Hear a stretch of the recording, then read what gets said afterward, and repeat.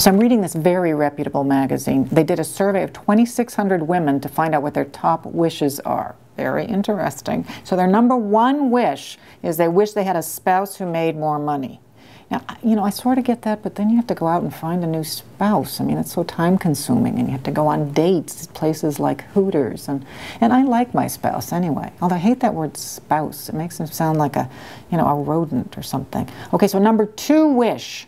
They wish they could tell their boss exactly how they feel. Well, now this doesn't really apply to me because I am my own boss, I'm happy to say, and I tell myself how I feel 24/7, which can be sort of irritating. But, okay, so number three wish they had more children.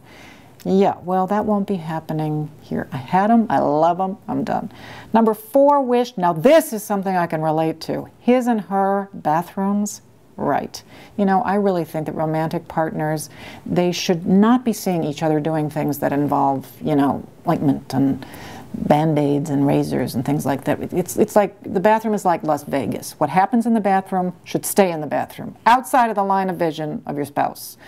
You know, but I would give up the double bathrooms, frankly, if I could get my fondest wish granted, which would be that my husband would cook dinner once in a while.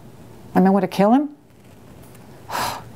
Free me up a little bit so I can, you know, build that second bathroom, maybe? Whatever.